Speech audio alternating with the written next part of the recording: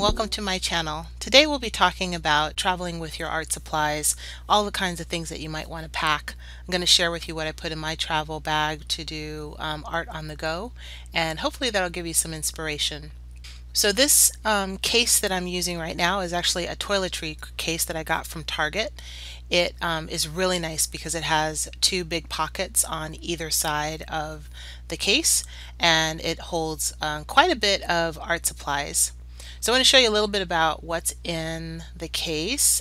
So on one side, there's, you can see this a nice big pouch for a lot of great goodies, and then on the other side there's more things. I love that it's clear in the front, and then there's a little pouch in the middle that holds brushes, which is really perfect. Let's talk about what's in each of these. So there's a little pencil case that I love to use. That's a canvas that I painted and made into that little pencil case. And then there are some stickers that have letters and words on them. And then there's a small case here that holds the watercolor gelato sticks. And that little case is a case that people use to store their photographs, but it's perfect for storing art supplies. And I have lots of different colors in there to use for collaging and coloring backgrounds. I primarily use these to design the backgrounds. And then I have another little box here that has a lot of scraps.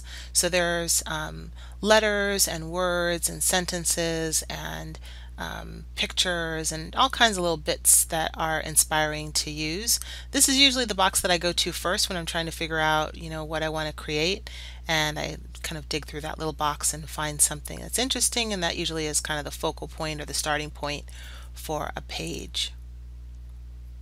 And I also like to carry some gel medium, which I use to adhere any of my letters or little magazine strips to my pages. So it's like glue. And then white gesso, which I love. I use that primarily to start my pages off. I also use them when I color the pages and they get really dark. If you've seen any of my artwork, it's like usually a lot of craziness. And if I need to put a little gesso to create a white space so I can write something so you can actually see the letters. And then on this side I carry a lot of little bits. So the first little box is oil pastels. The majority of those are coming from a store called Daiso. It's a little dollar store that's in the Bay Area. Lots of different colors to play with. I love metallics. And this other little box has stamps, so letter stamps. These are the smallest ones. I usually carry a couple of different sizes, so this is the tiniest stamps. And on the outside you'll see all the little, you can probably barely see this, little letters. I usually stamp the letter that that particular stamp is for on all four sides, so that when the stamp is laying sideways I can tell what stamp that is without having to lift it up and turn it on its end to see what letter it is. So those, I pretty much do them to most of my stamps. And that's really helpful to find the letter I need and move quickly through spelling the word. And I also want to have a nice stamp pad. This is a jet black stays on ink stamp pad, and before I travel anywhere I usually add a little bit of extra ink. You can get those kind of refill ink things, I think at Micheals or an art supply store, and I fill that up so it's nice and juicy to use. There's another set of stamps, like a medium-sized set of stamps, and then like a larger one. You use them for capital letters or kind of mix and match them. Those are kind of fun to see, sentences put together with different kinds of stamps. And then there's washi tape. So these are washi tapes that I usually carry these when I travel because they have pictures on them, and I like cutting out one butterfly or just one flower, or sometimes if they have people's faces or things like that, I can just cut those out and use those all different kinds of ways. So I usually don't just kind of use one long strip of washi tape. I usually cut it up into little pieces because I choose the ones primarily that have photographs or images on them.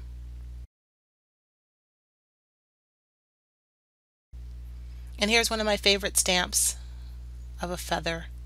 I always carry one or two of my favorite stamps with me. Makes everything a lot more fun, and I particularly try to choose stamps that maybe I haven't used in a while to start using them. And these are scissors. You can see that. I like little tiny scissors. If I'm going to be flying, this is something I take out, obviously, but I really like to carry a little pair of scissors.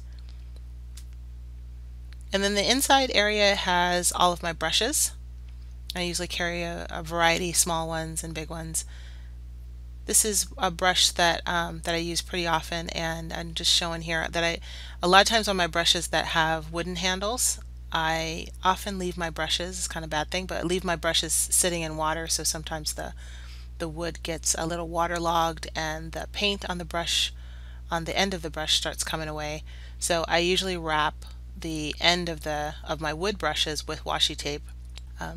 That primarily helps to protect it, and it also helps me identify it. So if I'm doing a creative session with a bunch of other creative friends, I can always know which brushes are mine.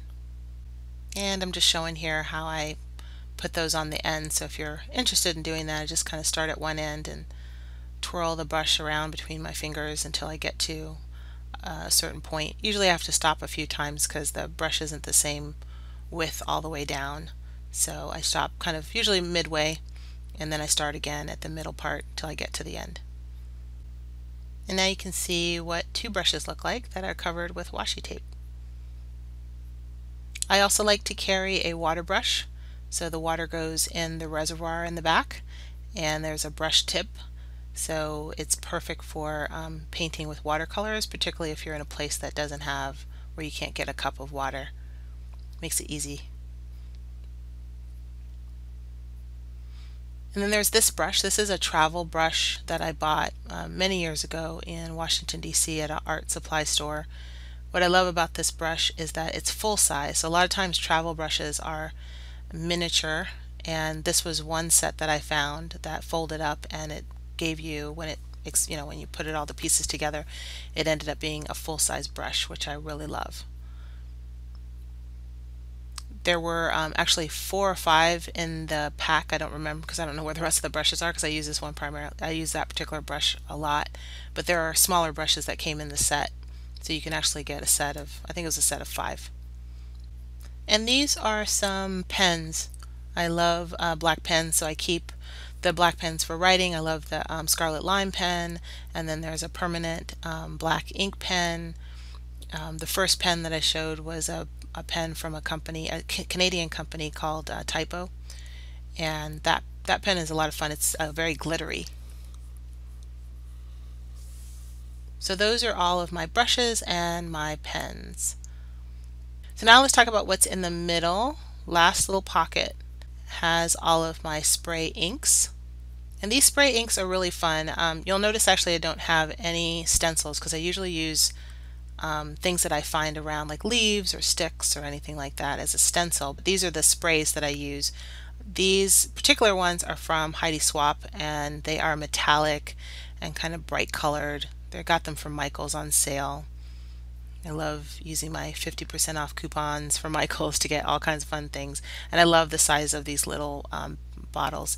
The smaller ones are, I think they're discontinued at Micheals, but they were around for a while, and I think they marked them down to, like, I don't know, 50 cents or 75 cents. I bought a bunch of them. I am well stocked on those little babies. And then these are Adirondack inks, I think, and they are just a purple and a green. I usually just carry, I like the yellows, greens, blues, red. I usually put a hot pink in there. And then there are the spray misters, the little mini misters that you could put other liquid acrylic in with a little bit of water and spray. And then those are all of my spray inks. So now I'm going to go ahead and put everything back so you can see how it all fits. This is the best part about traveling, is to be able to carry things. It's tempting to carry a lot of different things, but I found that if I just try to restrict myself to what fits into this little pouch, it forces me to get really creative with what I have. I also use sticky notes to leave myself notes if I notice that there's something that I'd like to use that I don't have, and then that's a reminder to add it for the next time that I travel. And I don't know if I mentioned this, but I usually keep everything together.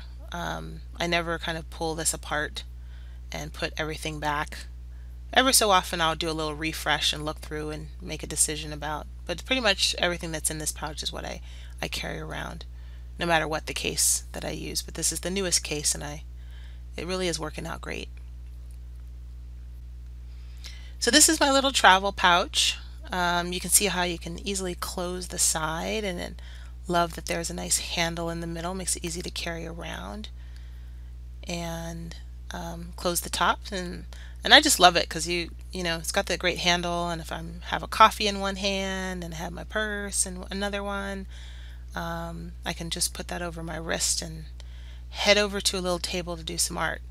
So I hope this was inspiring and interesting and you got a lot out of it. I'd love to hear your comments and feedback. If you have any questions about anything that I showed here, I'd be happy to tell you what it is. I will put as much of what's in here in the description box below, so if you're interested in buying anything, you can find out where to get it. And I just appreciate your time and attention hanging out. Thanks, and we'll see you soon.